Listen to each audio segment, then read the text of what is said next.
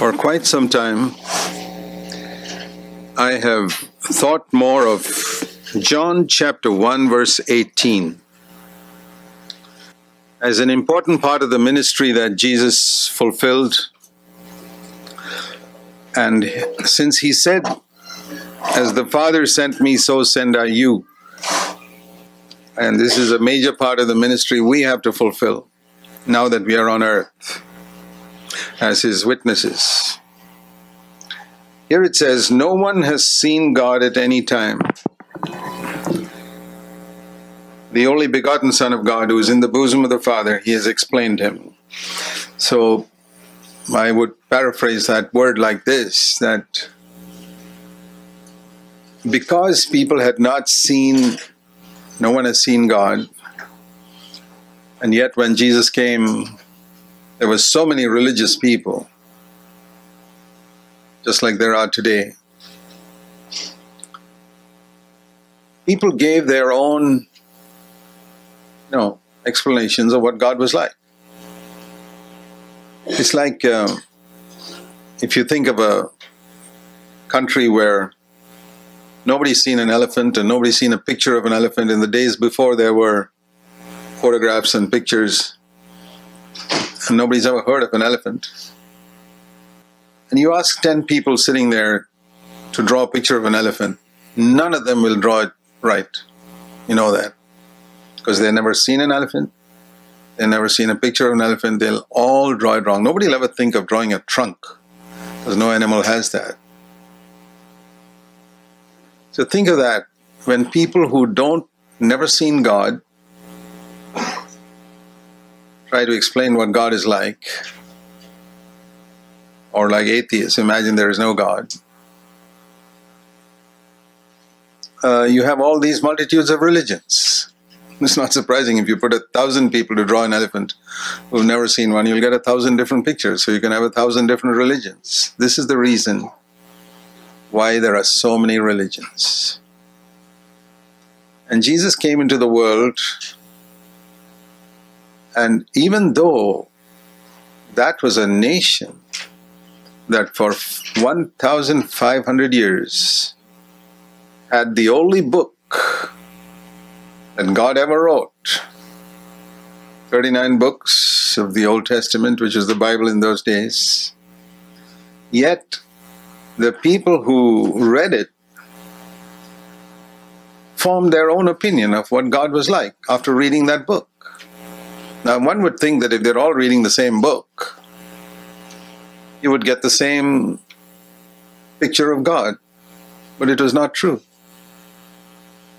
There were so many different groups, like the Pharisees and the Sadducees and the Herodians, and then Jesus came and he was completely different from them.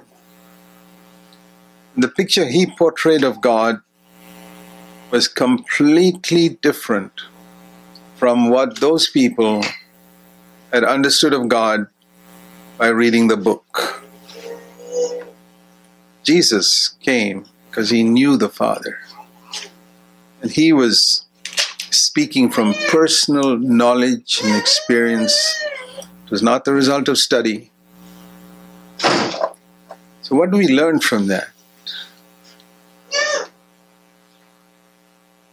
That if you don't learn from the mistakes other people make, you'll make the same mistake yourself.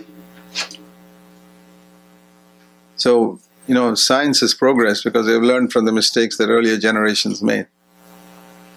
So, when I read the Bible and I see that these Pharisees and Sadducees had a Bible, they were very strict about it, they read it and they had a completely wrong concept of God. And there, some of you know of that little book I wrote called 50 Marks of Pharisees. If you haven't read it, you can read it sometime. It's online on our website. And yet, as you read it, remember, these were people who read the Bible every day, or every Sabbath anyway. They believed in the Bible. They believed it and read it. And yet they were most unlike God Why do I say that? Because who are the people reading the Bible today? Christians. Can read it every day and believe it, and your life can be most unlike God. That's what I learned from that. And if we don't learn from the mistakes of others, we will repeat it ourselves. But do you think those Pharisees believed that they were unlike God? Not at all. They thought we are more like God than anybody else on earth. And that's exactly how many Christians feel today. We are more like God than anybody else on earth. You see, we can be ignorant of our condition. And ignorance is always the result of pride. A proud man will always be ignorant. The prouder you are, the more ignorant you are of your spiritual condition. Isn't it amazing that when God came to earth as a man, we read in John chapter 12, the Greeks came all the way and said to Philip, we want to see Jesus. The Romans, those are the great nations of those days, the Greeks and the Romans. The Roman leader Pilate said, hey, we don't want to kill this man. I don't think he's guilty. He's innocent. It's pretty obvious to me. You guys are all jealous of him. That's why you want to kill him. These were heathen who worshipped idols and Zeus and Apollo and all those Greek gods, and I don't know what all gods the Romans had. They could recognize Jesus as not guilty, and they wanted to see him. But the Pharisees who read the Bible said, no, he's the prince of devils, Beelzebub. They were so far wrong because they were not humble. If you read the Bible without humility, my brothers and sisters, you can be more wrong than the Hindus and Muslims, but you don't think so. You say, no, we can't be more wrong than the Hindus and Muslims. Because you think so, you can be more wrong. Let me tell you that. That's what I learned from the Pharisees and Sadducees. And the Pharisees and Sadducees said, no, we can't be wrong. We believe in the Bible. Well, those who have ears to hear should hear. Let me read a verse. So that's why Jesus came to explain the Father, and they couldn't accept it. Now let me read a verse in Acts chapter 13. You know, Paul, when he traveled, he went to the synagogues first to preach the gospel. He didn't go to the temple of Diana. He didn't go to the streets, first of all. I mean, a couple of occasions you see Paul preaching in the streets, but most of the time he went to the synagogues because he felt that in the synagogues at least they got the Bible. Those guys, at least I can show them something from the Bible. And here's a message that he preached in the synagogue. In Acts 13:15, it says, after the reading of the law and the prophets, the synagogue officials said to them. Now, Paul was not the type of person who would get up and arrogantly speak unless somebody asked him. He was a humble man. And they asked him, brethren, if you have a word of exhortation for the people, say it. And one of the things he said was, I want to tell you fellas, verse 27, Acts 13:27, those who live in Jerusalem and their rulers, rulers means the religious rulers, like we would call bishops, archbishops, or popes, or priests, or the religious rulers, they did not recognize him. They did not recognize that this Jesus was the fulfillment of what they were studying in the Bible for years. And they could not recognize the utterances of the prophets. That means that's in the Bible. They read the prophets, and the prophets spoke about someone who would be born in Bethlehem, who would be despised and rejected of men, who would have no external beauty to be attracted, and many, many things they said about him. One would be upheld by the Father. And it was all there, fulfilled in front of him, and they couldn't recognize it. And They read that every Sabbath. See, they didn't have Bibles at home. So they would hear the word Bible only on a Saturday when they came to the synagogue. They heard it. I don't know how many years. And some of those Pharisees were 60, 70 years old. They had heard it for 50, 60 years of their life. Heard it. They thought they knew it better than anybody else. And they thought he was the prince of devils and deceiver, and killed him. Condemned. And though they found no ground for putting him to death, they asked Pilate that he be executed. I just want to ask you, my dear brothers and sisters, do you feel, I'm talking about yourself, do you feel that you, when you read the Bible, you could be as wrong as they were? Or do you feel, no, it's not possible for me? That's exactly how they felt. It's not possible for me. That's why they were wrong. I've seen so many born-again believers who are completely wrong in their understanding of many scriptures because they're taken up with one verse. And the main reason I've discovered is it's been a privilege for me in many parts of the world to show people exactly what's written in Scripture. And I hear them say, people have been Christians for 20 years. Brother Zac, I never even knew that was in the Bible till you showed it to me. See, it was there all along. You guys have read it for 20 years. How is it you didn't see it? How is it you get a new Bible when you hear me speak? I'm just reading what's written there.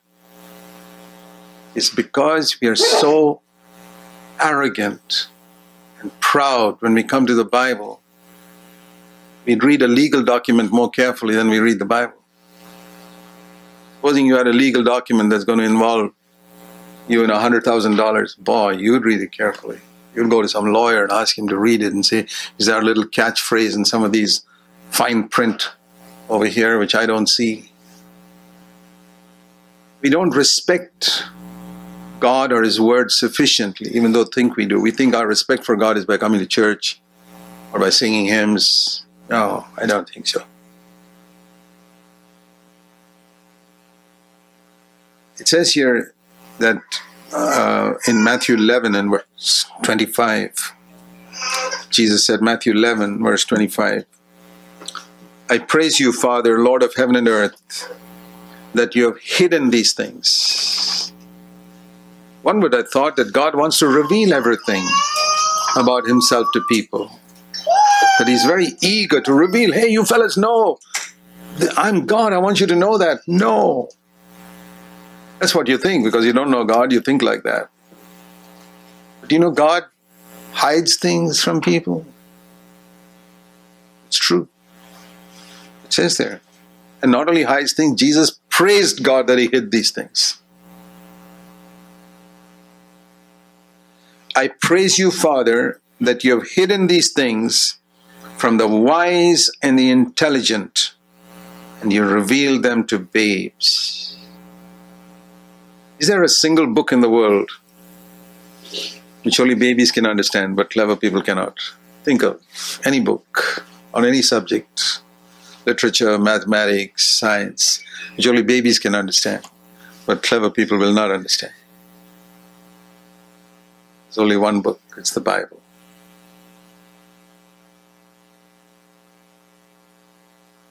You know, when I first read this, I said, Lord, unfortunately, I'm intelligent. What do I do?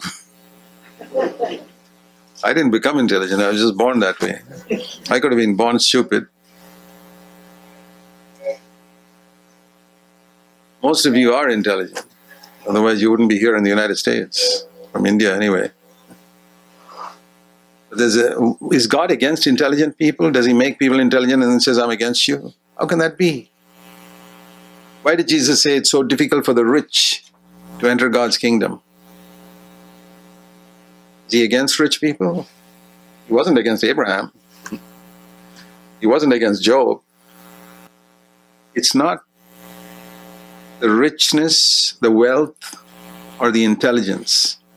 The thing is, wealthy people tend to be proud. It's universal. You may not realize it, but if you're a little wealthy, you tend to be a little proud of it because you think you've got it by your ability or whatever it is. And there's a tendency to just look down a little bit on others who are not so well off, not so cultured as you are. And the same thing with intelligent people. Intelligent people tend to look down a little bit on someone who's not so intelligent. I mean, it started in school. It started in first grade when you did well in first grade and there was some dumb children there who didn't do so well. And from that time onwards, as you've done more and more, better and better as you went up to college, etc., there's an unconscious looking down on others who could not make it like you did. That's what makes you blind to the Bible. I'll tell you the truth.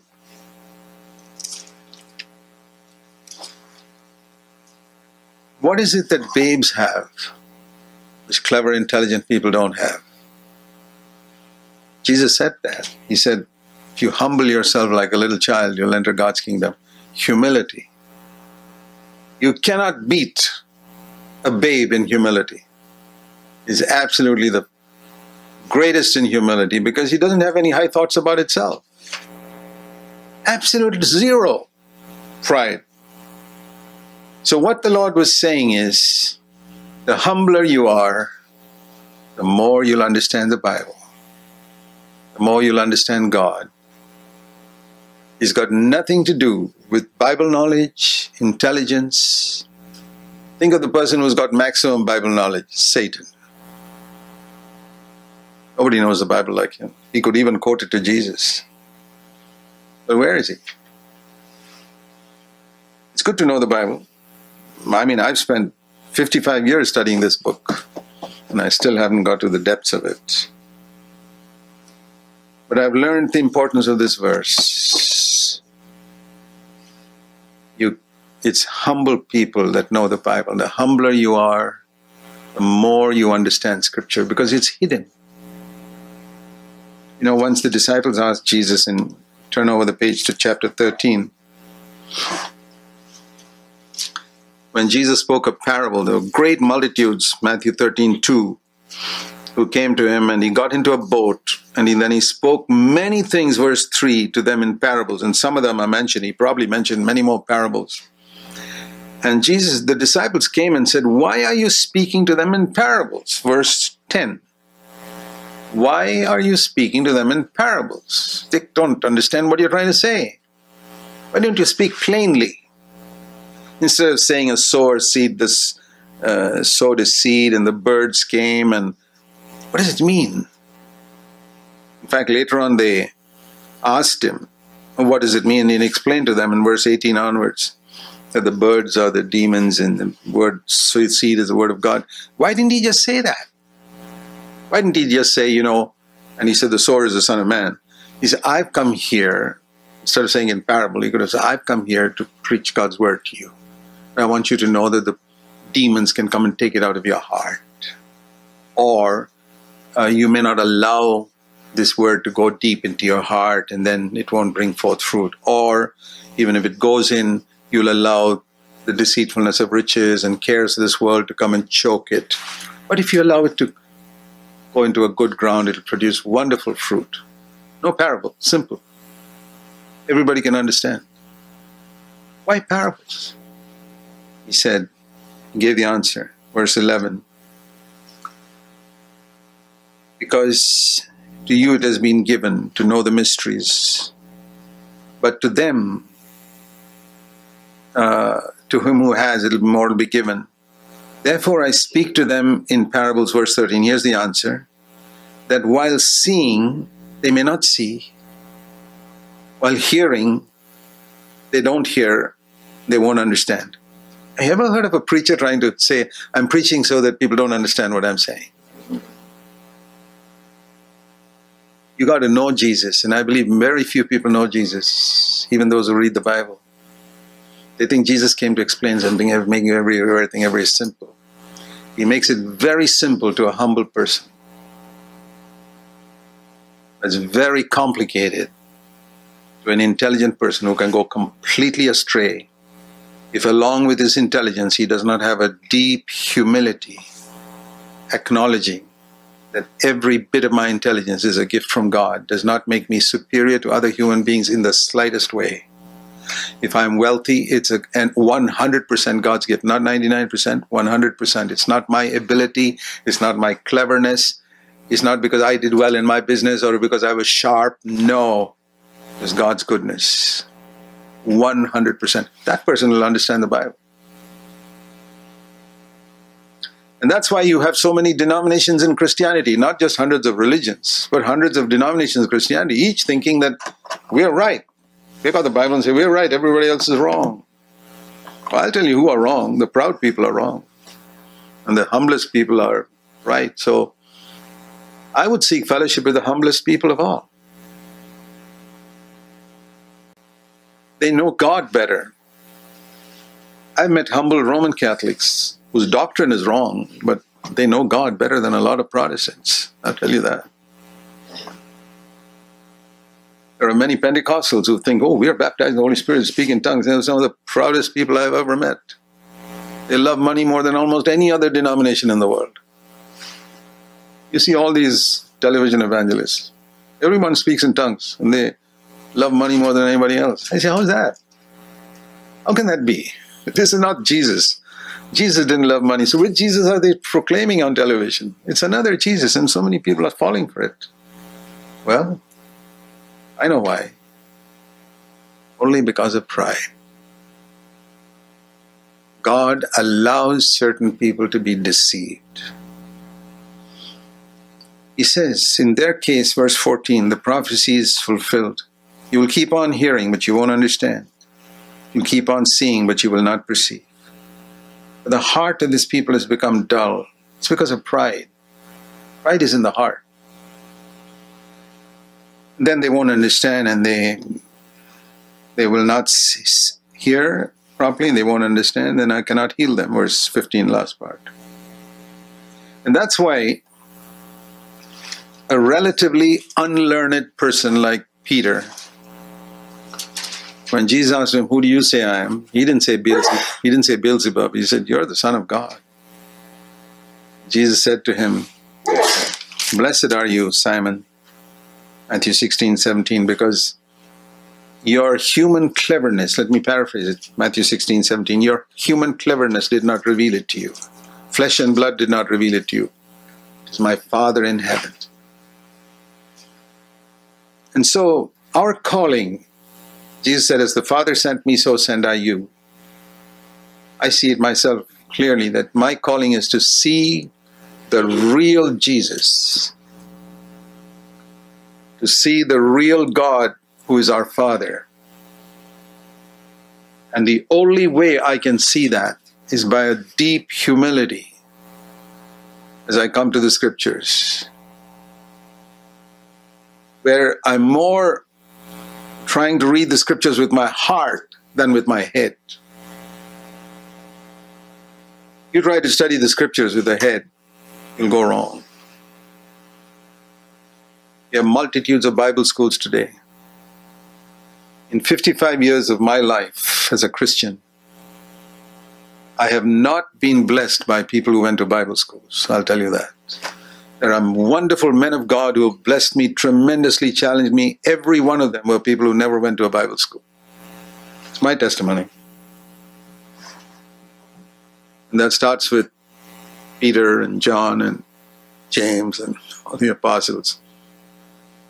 And the only fellow who went to a Bible school was Paul. In his unconverted days, he went for 3 years to Gamaliel's Bible school in Jerusalem. And you know what God did when he got converted? You read in Galatians 1, God took him out to the desert of Arabia for 3 years. He says that in Galatians 1. And I wonder, what was Paul doing in the desert for 3 years? God was getting all that chaff out of his system, which he had got from Gamaliel, and say, I want to teach you something which Gamaliel could never teach you. Because he spent 3 years in a Bible school, he had to go 3 years to the desert. And I believe that's what people need today as well. if they unfortunately went to a Bible school. But people don't go to Bible school, to the desert. They go straight into a pulpit to preach. That's why you have so many denominations of Christianity. It's not by intelligence, you know the scriptures. It's by humility. No single prophet in the Bible ever came out of a Bible school. There was a Bible school in the days of Elisha. You read about the sons of the prophets who are running a Bible school, and they didn't know God. Samuel, Elijah, Elisha, John the Baptist, these people didn't go to Bible school. They knew God alone in the desert, and seeking God alone, they met with Him. They knew God personally. I want to say, my dear brothers and sisters, it's possible that your knowledge of Jesus Christ is academic because you grew up from childhood. That's why, when you're in a difficult situation, you get anxious and worried because you don't know God. You know the Bible, but you don't know God. But you don't have the heart of a child. It's so very, very important. So our calling is to show to the world, what does it mean to be a witness for Christ? To show to the world the real Jesus, the real God, by our life, by our way of life, and by the things we live for. See, this is one reason in all the churches that we have planted in the last 40 years in India and other parts of the world, in the villages and cities, we have about 100 elders now in 50, 60 churches. Every single one of them is unpaid. They don't get a salary.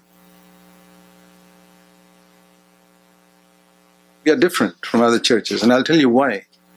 Because Jesus never gave a salary to His disciples. That's the only reason. Where in the Bible do you find somebody being paid a salary for serving God? I'll tell you. You read in the book of Judges, there's a story of a man who said to one man's Levite, saying, "Come and be my priest. I'll give a new set of clothes every year and I'll pay you so much."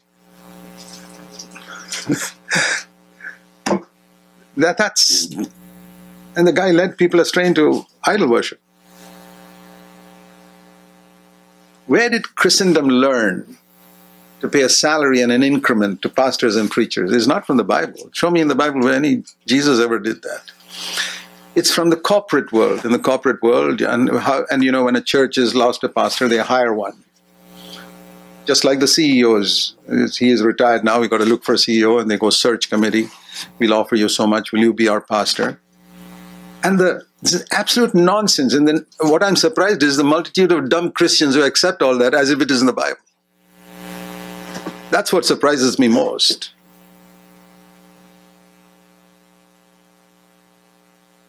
So many things like this, which are so completely not in the Bible, and human methods, because we don't know God, we don't know Jesus Christ.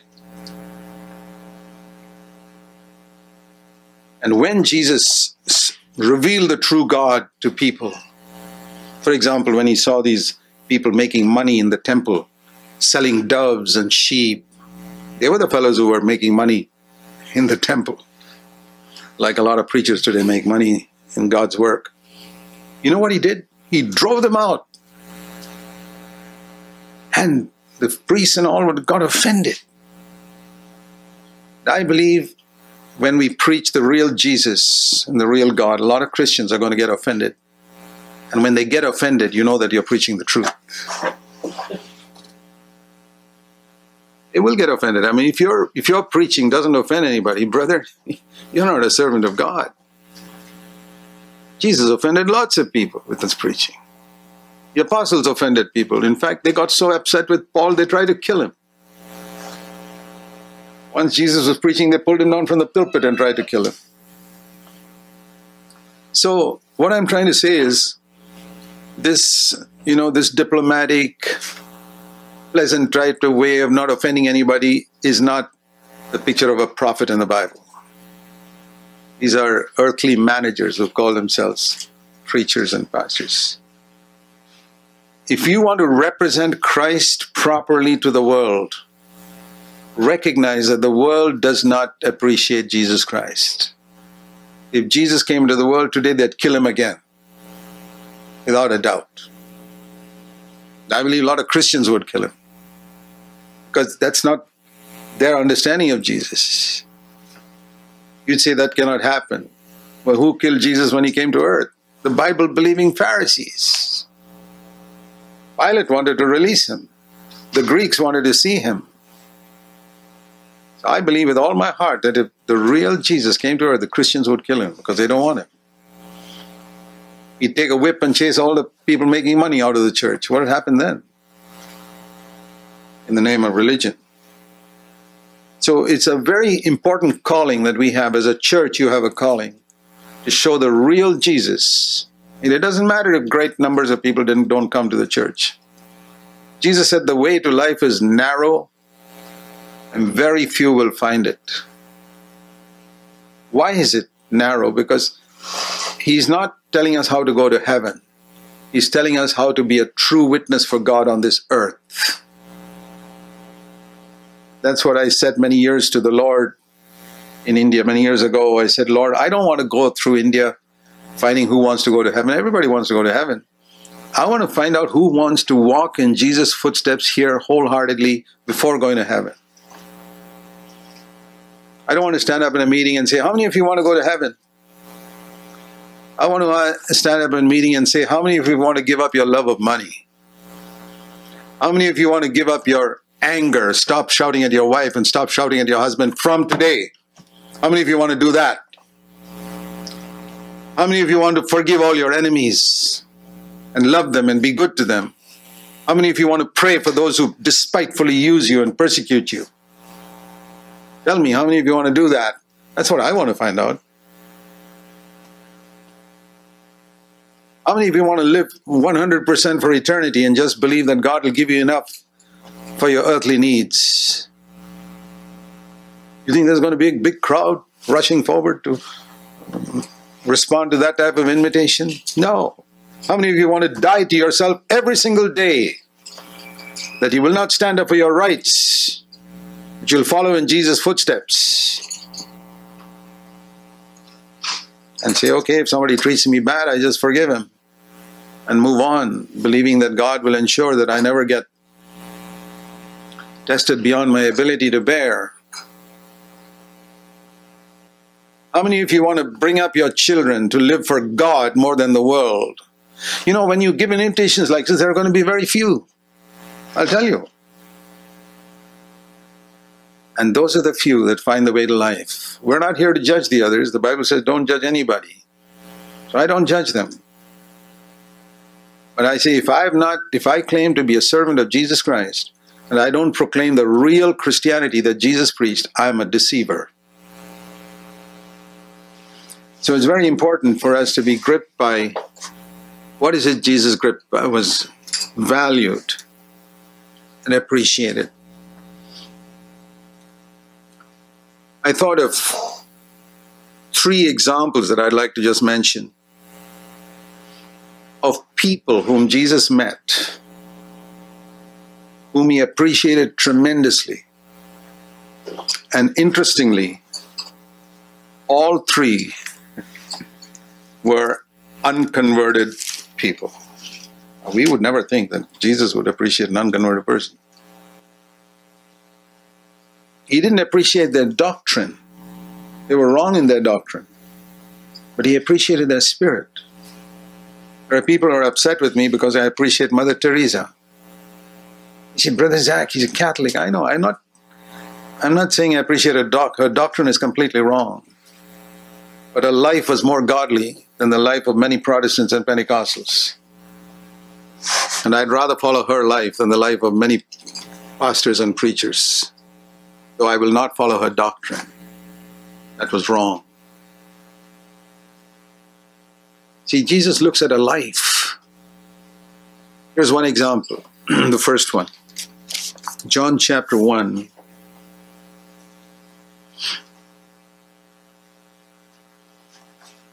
Philip found Jesus Christ.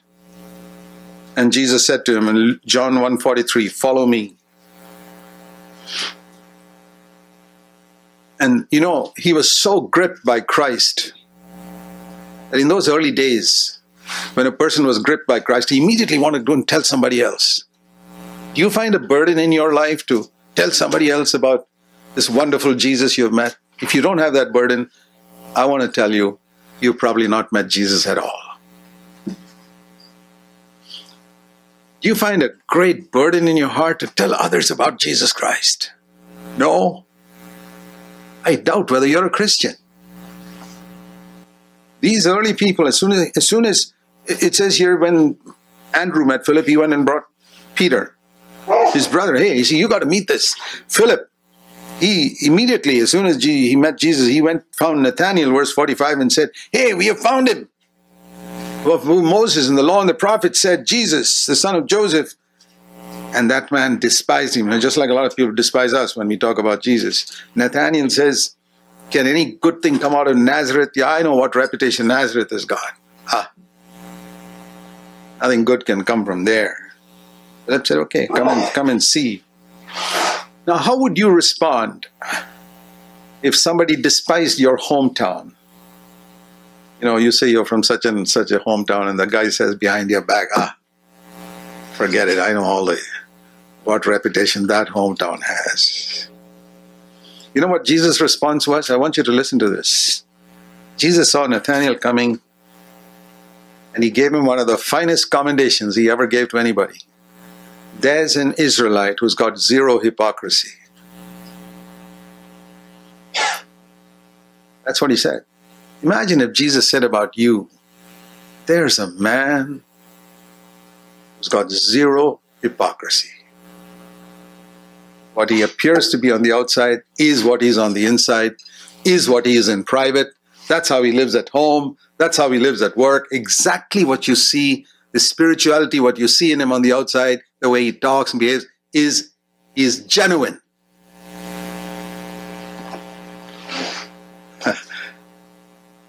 Think of it, my brothers and sisters. If Jesus could say that about you, there is a man, there is a woman who's got zero hypocrisy, zero pretense. He's not acting. He's genuine. I have long meditated on it and said, Lord, with all of my heart, I want you to be able to say that about me. With all of my heart, I'm willing to pay any price. Send me the bill. I'm willing to pay any price. I want you to be able to say that about me, because that's greater than getting the Nobel Prize or any other honor in this world. For Jesus to look at me and say, there's a man who is 100% genuine.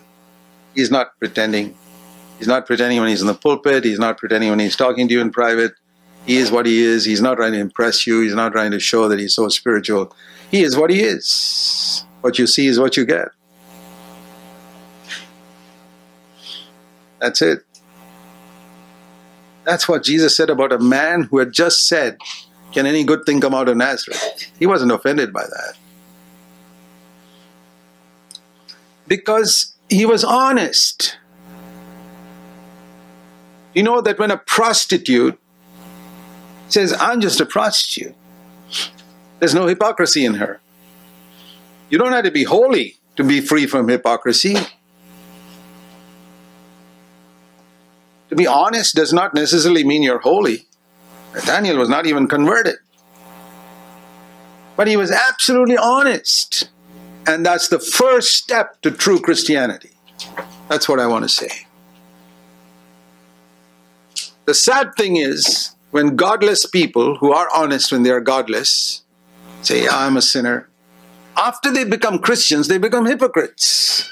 Because then they're in the midst of other Christians and they've got to show that they're so spiritual and they want to talk spiritual language and get up and talk as if they know so much of the Bible and become more and more hypocrites as they grow. And that's exactly what the devil wants, so that they don't progress. Remember this commendation all your life, my brothers and sisters, and covet it, that Jesus can say about you, there is a woman, there is a man who is absolutely genuine, no pretense, no hypocrisy. He is what he appears to be. He's exactly what he is in public, he is in private. If you go and live with him in his home, you'll find he's the same person there. He's not preaching something which is not practicing in private. He's 100% genuine. Covet it. It's more important than being known as a great Bible scholar or a great preacher or a great healer. Or I'd rather have this commendation from Jesus than be a miracle worker or something like that. Because most preachers and healers I've met are absolute hypocrites. That's why I value this commendation. So that's the first thing that God looks for. Not holiness, but honesty. Holiness is a peak we have to reach, but to get there, we got to start with honesty. Because you can't be holy overnight, but you can be honest immediately. I mean, if you're a prostitute, you just say, well, I'm a prostitute. You're honest. There's no guile in you. But when you're not really holy and you pretend to be holy, you're a hypocrite. Prostitutes don't pretend to be holy. That's why Jesus said, you know what Jesus told to the Pharisees? It's quite an amazing thing in Matthew 21.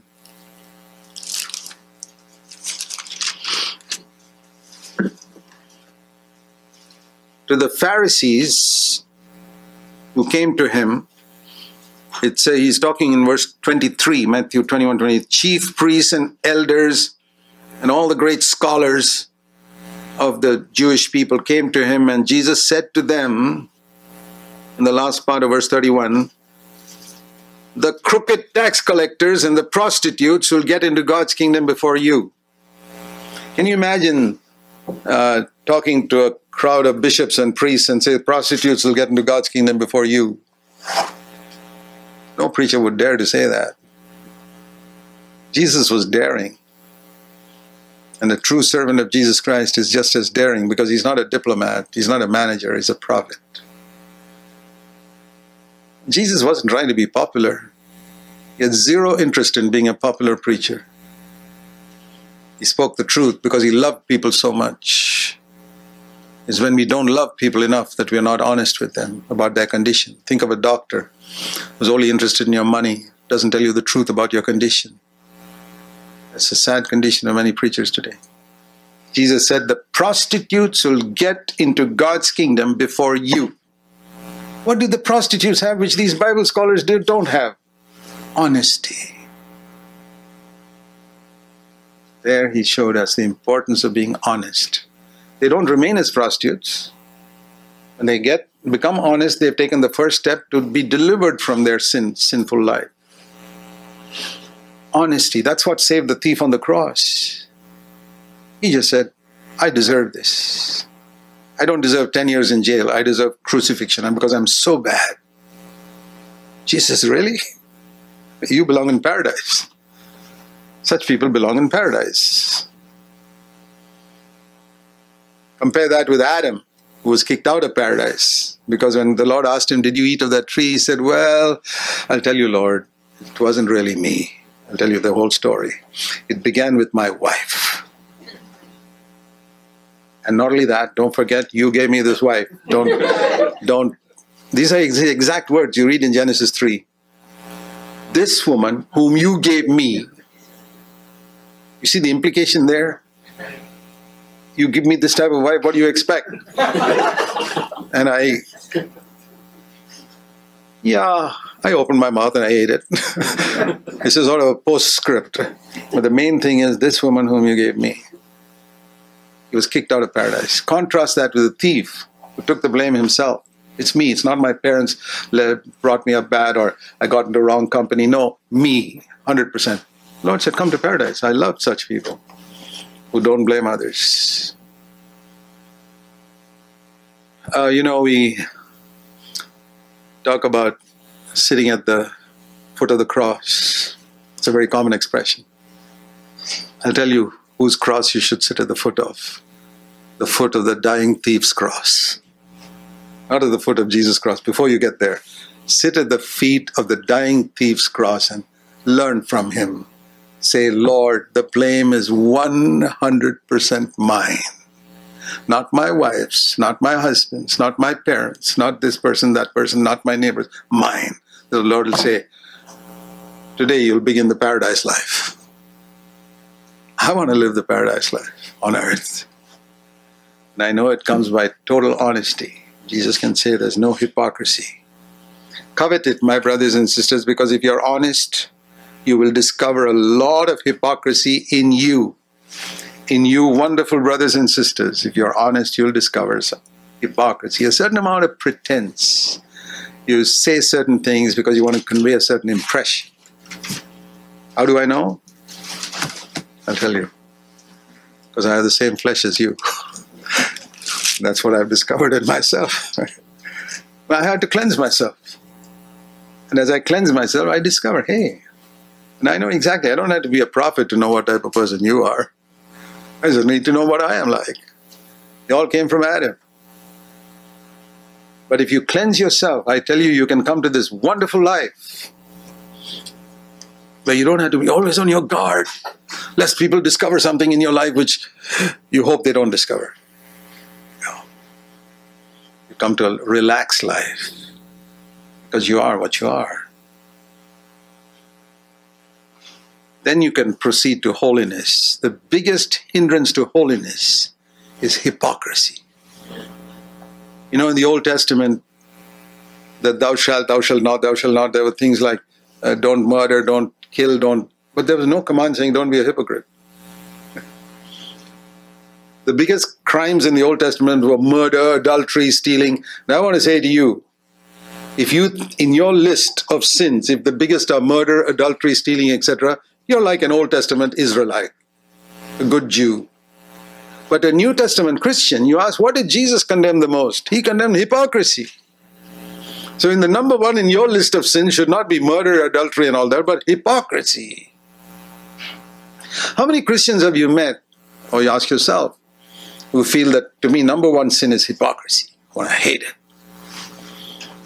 That's the first step. Then let me rush through. A second example of another woman whom Jesus appreciated in Mark chapter 7. It's a Canaanite woman, Syrophoenician.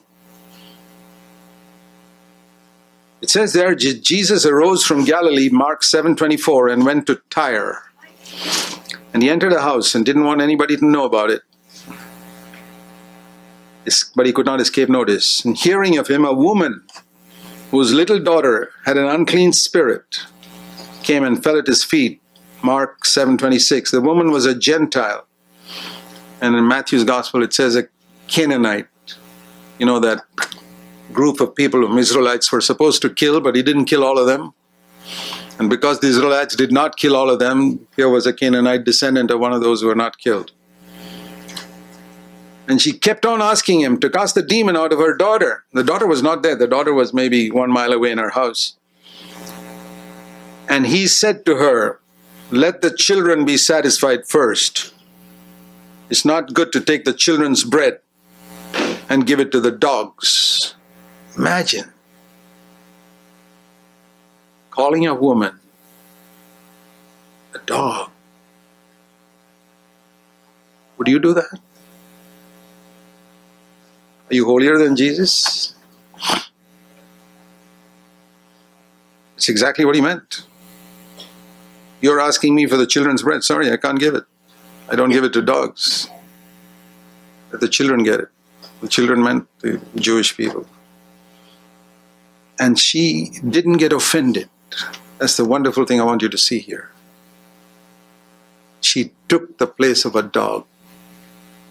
I want to ask you, my brother, sister, if somebody called you a dog, would you get offended? Get angry with him? What if Jesus spoke to you like that? I'm not going to give you that. You're a dog. Ask yourself, would you do what this woman did? Lord, okay, I'm a dog, but I can't get the bread. I realize that. Only the children sitting at the table can eat the bread, but the little crumbs, and the children eat little crumbs, fall down. Can't I get a bit of that? That's enough for me. I don't need a whole bread to cast the demon out of my daughter. One crumb is enough to cast the demon out of the daughter. You know that? You know that healing which so many people make much of, casting out demons, is a crumb. It's not the bread. The bread is to become like Jesus Christ. That's the bread in the gospel. Healing, which so many people make much of, is a crumb. Casting out demons is a crumb. And Jesus said, woman, because of this answer, verse 29, it's an amazing word. Because you gave this answer, the demon has gone out of your daughter. I know that your daughter is a mile away, it's gone. Jesus could cast a demon out from 1 mile away. That's what's given me faith. That when somebody writes to me an email saying I'm demon possessed, I can pray for that demon even though I don't know where that person is. Because I see here that Jesus, you don't have to be actually in front of you. And going back home, she found the demon had departed. What she would have missed if she had got offended, saying, called me a dog, I had enough of you. So what is the second lesson we learn here? The Lord tests us to see if we will humble ourselves. First is honesty.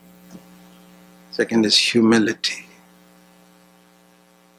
Be willing to take the low place. That's how we miss out on so much. She was willing to take that low place, and she had faith. Humility, it's the humble people who have faith.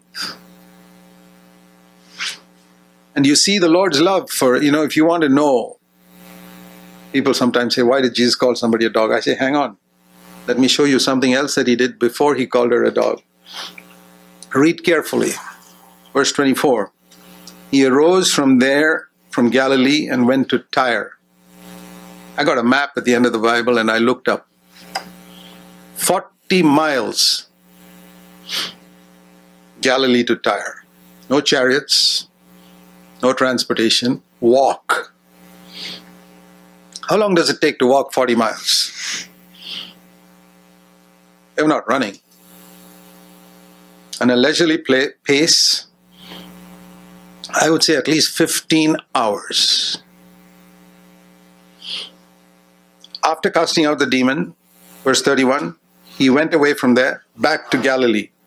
Another 40 miles back. So I want you to picture this. Jesus is in Galilee. He walks 15 hours, crosses the border of Israel, which he never did. Goes to a place called Tyre because he was prompted by the Holy Spirit. When you live under the touch filled with the Holy Spirit, you get those type of promptings. And he goes to a house, and he says here he didn't want anybody to know it, verse 24, because he came to that town only for one person. So he said, don't tell anybody I'm here. And that one person, the Holy Spirit allowed her to know about it, and she came, he healed her daughter, and walked 40 miles back. 15 hours walking, up 15 hours walking to help one person.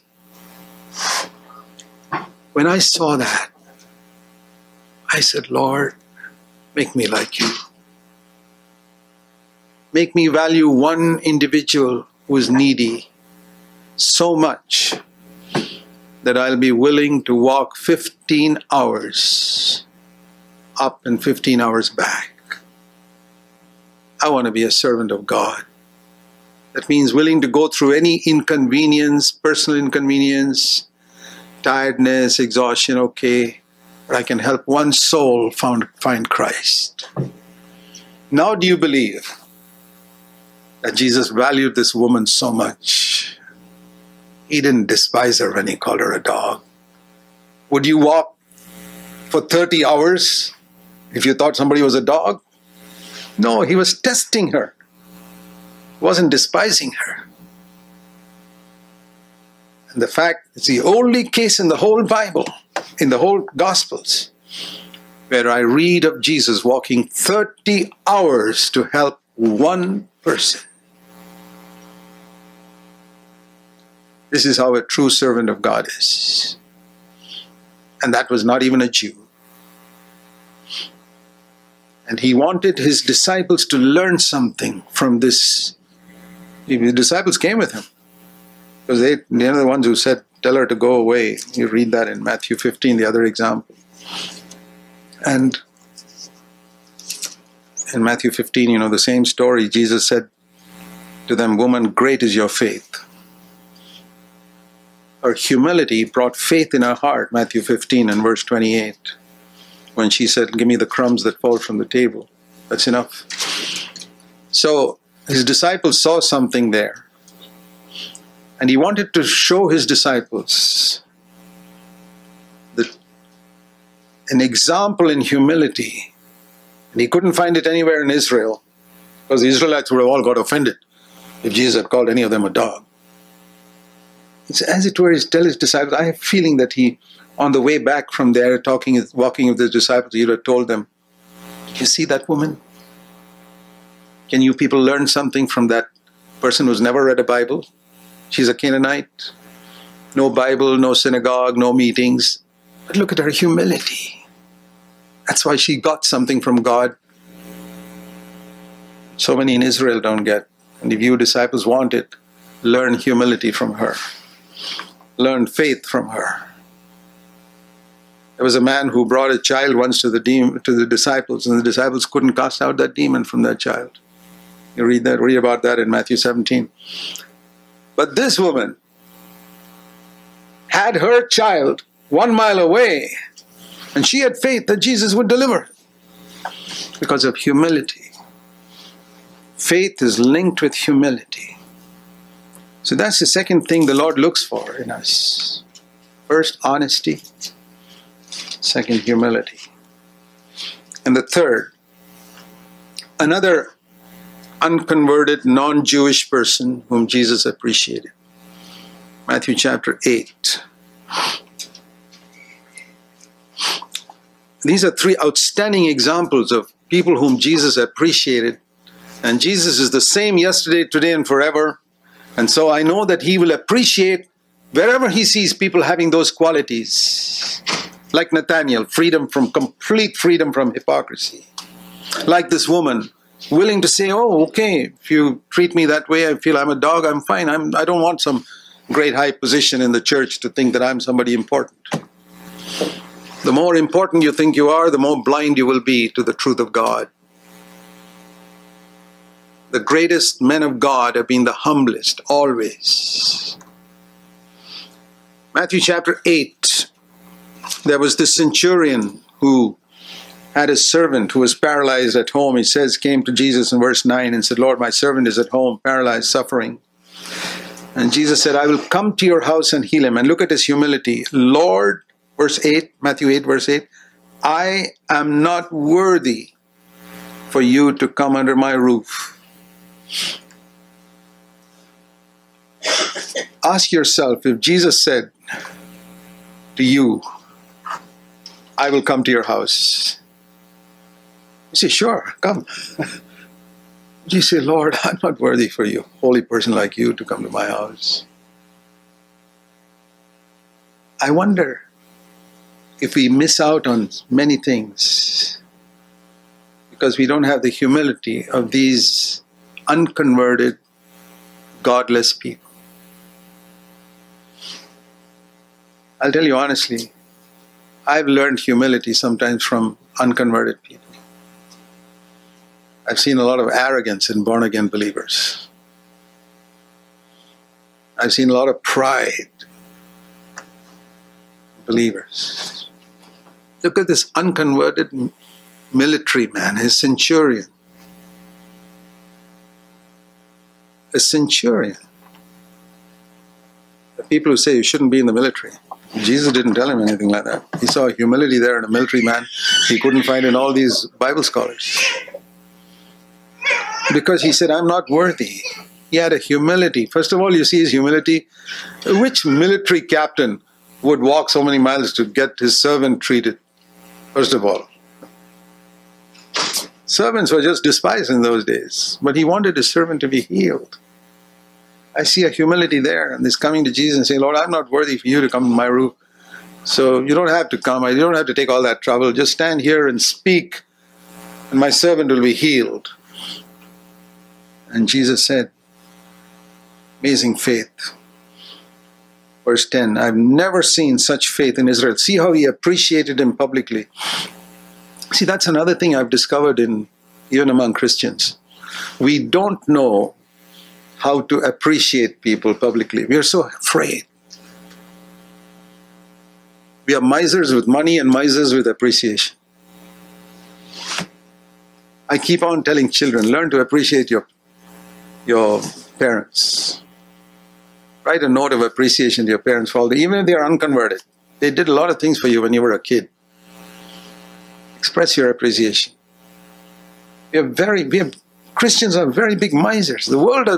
Human beings are misers when it comes to appreciation. To express appreciation for your wife or your husband, or you just take everything for granted. And sometimes we feel, oh, they may get puffed up if we say something big about them. Didn't you think Jesus did Jesus feel like that? If I say publicly, hey, I've never seen such great faith in Israel, this fellow's head will get puffed up. He didn't have such stupid ideas like we have. That was the difference. Jesus was very different from us. You're afraid somebody will get puffed up. Why? Because we ourselves get puffed up. But other people are not like us. They don't get puffed up. I'm just trying to show you, my brothers and sisters, in a world where Christianity is pictured in a certain way, here is real Christianity which Jesus appreciated. Honesty, humility, and faith like this. I am a man under authority. Matthew 8 verse 9. When I say to a servant, go, soldier, go, he goes. When I say to another, come, comes. You know, I learned something from this verse 9. He recognized when he saw Jesus, and he said, I don't know who this Jesus is, but one military man can recognize another military man.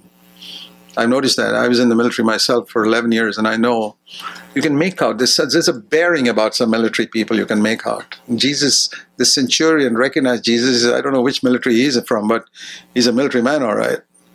Because I see him as a man under authority. He's not like a man who's just wandering around without any authority over him. He seems to be a man who recognizes authority. There's nothing like the military where people recognize authority. In no private company will you see people submitting to authority like in the military. And he said, I also, verse 9, meaning that Jesus was a man under authority. He was under the authority of the Father. He didn't understand all that theology, but he said, this man is under somebody's authority. I can see that from the little I've observed of his life. He's not one who just goes around doing what he feels like. And therefore he will have authority because he says, I'm like that. I'm a captain of 100 people. When I tell a soldier to go, he goes. Why? Because when my general tells me to go, I go. That's why I have authority. Because I'm under authority, I have authority. And what I learned from that is, why is it that whatever Jesus said happened? Because whenever the Father told him something, he did it.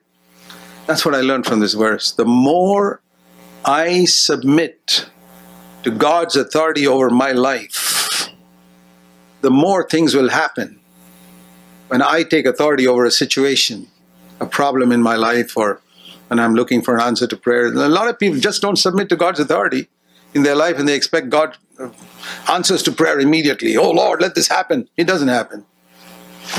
Because you don't listen to the general yourself. Why should that soldier listen to you? So that's what he learned. He says, when I tell a soldier to go, he goes immediately. And if Jesus tells that sickness to go, it will go immediately. Because he's a man under authority.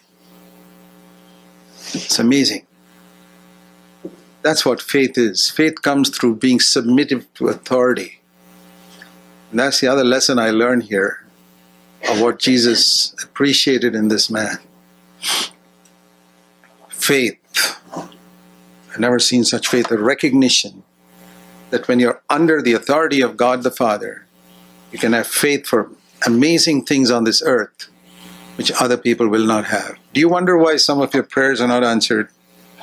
Why some things you thought you had faith for didn't really work out? You try to believe, try to believe, try to believe, try to have faith. And you read books on faith and all, nothing happens. I'll tell you, the answer is from this verse. You can learn from the centurion. Be 100% under the authority of your Heavenly Father. When He tells you to do something, do it. When He tells you to go and apologize to your wife for hurting her, do it immediately. Don't wait till the evening. That's what I mean. That's obedience. When a general tells his captain, do this, he does it immediately. And I believe that's a secret. That's the secret of spiritual authority. If God can find you and me, one who's responsive immediately to what the Holy Spirit says in our conscience, do this. Do it. However inconvenient it may be, do it. You'll find amazing difference when you begin to pray after that. Things will begin to happen, which never happened till then. You thought it was because you didn't have faith enough, or you didn't use the name of Jesus enough, or some technique. The technique is only this. Submit. If you're a person under authority, you'll have authority. God gives you authority, more authority in spirit, in situations. Your home. I believe a parent can have a spiritual authority over a wayward child if he himself submits to authority. Yeah, you know, some parents, they're not serious about bringing up their children properly, and the children are going completely wayward. They say, now what shall I do? I'll tell you what. Submit to God's authority, at least now in your life, 100%. And you'll have spiritual authority in your life to solve problems in your home. Dear brothers and sisters, this is the Christianity we have to manifest in this world. It's not Bible knowledge, but it's a life the way Jesus lived, and I believe it's possible for all of us. So, I hope, you know, Jesus often spoke in a rambling type of way. The apostles wrote in a rambling type of way, and I've spoken in a rambling type of way this morning. I hope it went home to your heart. Let's bow before God.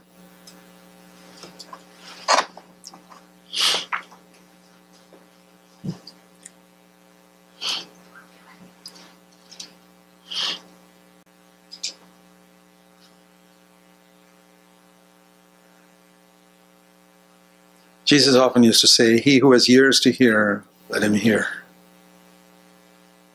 I hope you have those inner ears today to hear the most important things that the Lord spoke to you this morning. Father in heaven, we are needy people. Help us to take to heart whatever you spoke to us this morning.